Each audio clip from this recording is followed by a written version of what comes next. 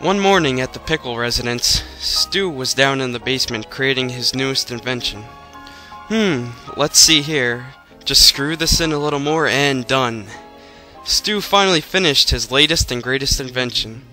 He went upstairs to show off his new invention. "Hey everyone, come down here and see my new invention," he yelled. Once everyone calmed down, they looked at the invention with a weird look.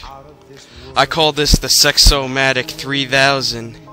This machine, once on, will let me have sex with virtually anyone that I want. Watch this," he said. He pointed the Sexomatic at Tommy and turned it on. The second he turned it on, Tommy was humping the shit out of his leg. "Wow," everyone said. "That's great." Stu was getting bored around the house because he had already had sex with everyone in the house. Anyway, everyone but Dee Dee, because she was always fucking the hell out of that fraud, Dr. Lipschitz. And every time they had sex, she'd always yell, "Oh, Betty." So he decided to go for a little stroll around the neighborhood. His first stop was at the Finsters. Stu knocked on the door, and out came Chaz.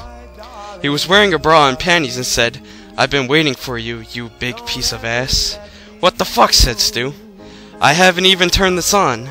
Chaz said, "No need. Why don't you come in and we can get busy?" Stu, without arguing, stepped right in and had a wild ride. After about 3 minutes, Stu left with his clothes on backwards and a cigarette in his mouth. Man, that Chaz sure can make me feel like a woman. Stu really wanted to put his invention to the test, and to try it on someone he had wanted to have sex with for a very long time. He then went over to his brother's house and knocked on the door.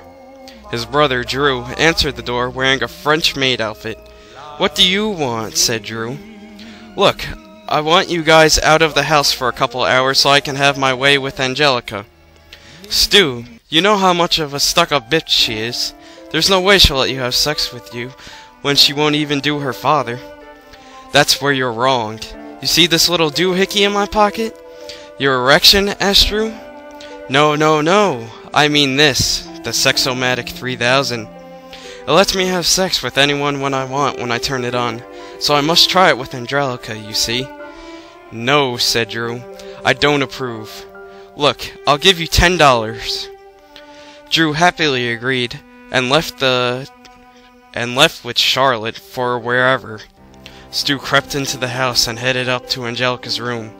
Stu knocked on the door and rudely entered the room. Angelica was on her bed, making out with Fluffy. She turned around hearing the knock and saw her Uncle Stu standing there. "What the fuck do you want, dick tits?" said Angelica. "If you want to finish making out with Fluffy, you can," said Stu. "Fuck that shit. What are you doing here?" she asked. "Funny you should mention do," said Stu. "That's what I was planning on doing to you." "Uncle Stu, do you realize you just rhymed?" "No," he said, "but that doesn't matter. Let's do it." "Not so fast," said Angelica. "I'm not coming anywhere near that wretched old wang of yours." "That's what you think," said Stu. With a flick, he turned on his machine and waited. Nothing happened. Angelica was just standing there doing nothing. "What the hell? You must be too much of a bitch for this to work." "Damn straight I am, asswipe. Now leave my house before I kick your stupid fucking ass." Stu left unsatisfied and horny. I must have sex with Angelica. But how?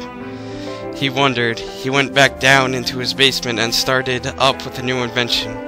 About a week and a half later, he had completed it. "Finally," he said. "This has to work. Now I can finally score with Angelica." He headed back over to her house with his head held high. When he reached their house, he rang the doorbell. Charlotte answered the door wearing Angelica's diapers and pacifier. Was all Stu could say. "Drew and I are just role-playing," said Charlotte. "Anywho," Stu said, "can you guys leave again and let me have some alone time with Angelica?" "How much are you going to pay us?" "How about I give you Dee Dee's furry handcuffs?" Charlotte gladly accepted and left the premises. Stu once again headed up the stairs and went into Angelica's room. Angelica was on her bed, staring at a perverted uncle. I figured you would be back, she said, but the result is going to be the same. On the contrary, Stu said.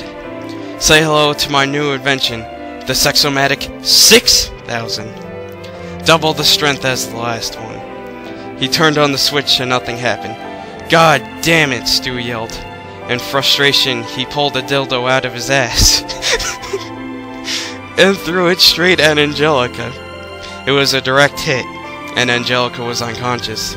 Stu seized the opportunity and had his way with her. Stu was now satisfied for the rest of his short life. He made pudding at 4 a.m. as an act of forgiveness towards Angelica. The end.